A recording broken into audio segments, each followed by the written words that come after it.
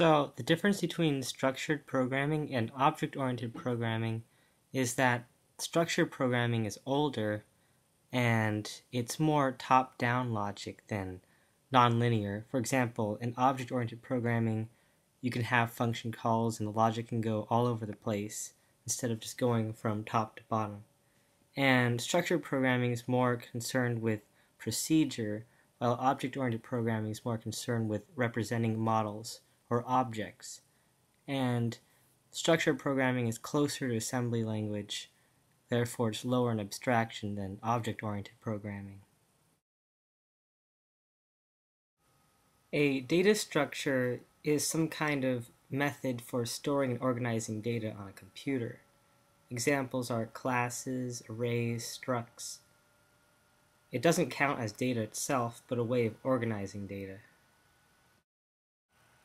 A class is a kind of data structure that can hold both data and functions, and data of different data types, unlike an array.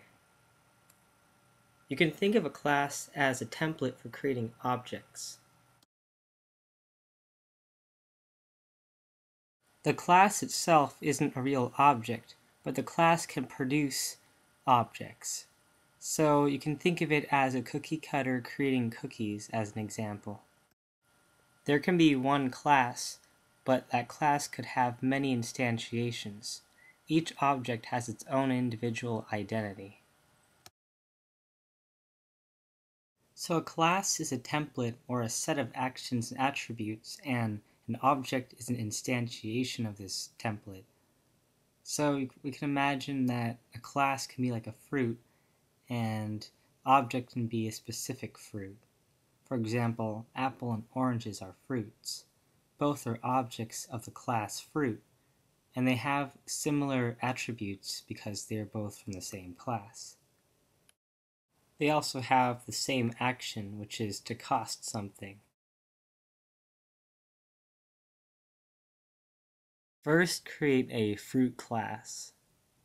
And don't forget the semicolon at the end because this isn't a function declaration, it's a data structure, just like an array.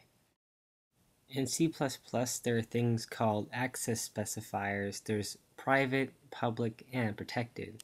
And all data members are private by default. So let's just make it public so it's available anywhere in the program for simplicity. So each member of fruit class will have the following attributes: price per pound and weight. Besides having attributes, members of a class can have actions or functions, methods. Basically, they're just functions. They can be declared inside the class or they can be declared outside the class, which is what we will do. Since we're declaring the function outside the class, we have to use the scope resolution operator, which is the double colons, to signify that it's a member of the fruit class. And the function will return the cost of the fruit based on the weight and the price per pound. So set up the main function.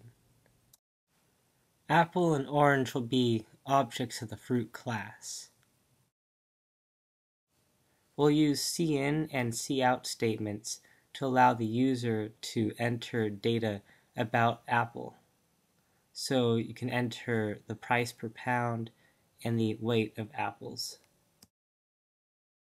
And likewise, we'll do the same for object orange. We enter data from the keyboard about orange. So the function of the fruit class will output the cost of each fruit. So in the console window, we can see this happen to make sure it works right.